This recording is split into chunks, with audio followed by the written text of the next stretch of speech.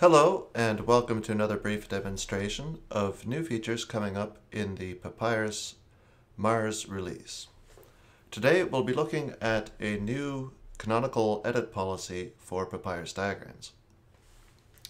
So looking at, for example, a class diagram here, we'd like to enable synchronization of the visual display of model elements with their contents in the semantic model. So, for example, classes have things like properties, nested classes. Enumerations have literals in them that we'd like to keep in sync the display with what's in the model.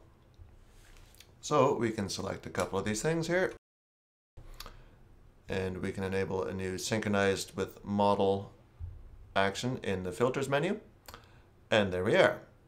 So we get now the contents of those model elements displayed in the diagram. And because they are canonical, there's no option to delete them from the diagram, because whatever is in the model is shown in the diagram. That's the whole point of the canonical edit policy. We can, of course, still delete those elements. Deleting them in the diagram will delete them in the model. And if I save, we can see that this is now manifest in the canonical style being added to the various compartments of these shapes. That's something that we didn't have before. The menu action here does show as a toggle state whether a shape is synchronized with the model, and that is something that we'll want to show in the appearance properties also and make editable there. So that is still to do. Now that's all good for list compartments. What about shape compartments, like the packaged elements of a package?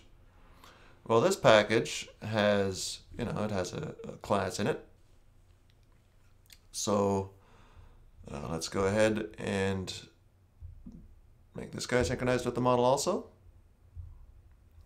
And there it is. Our package shows up.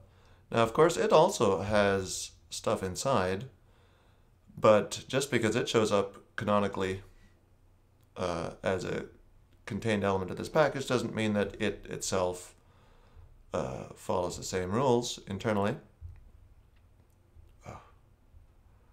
But I can make it do so, just as with any other shape. Now, so that's good for displaying what's already in the model. Now let's say I add here a new enumeration literal. It shows up automatically. And as usual, of course, that's nothing to do with canonical edit policy, updating labels and things in there. Let's add an operation to this class. And there's a new operation, and it just shows up. So that's good. And add a new class in the package, or a new data type or something. Yeah, let's do that. There it is. We can rearrange things if we like. That's all good.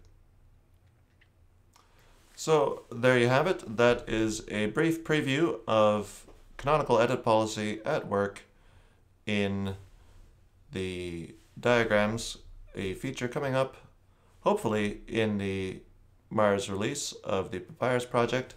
Thank you.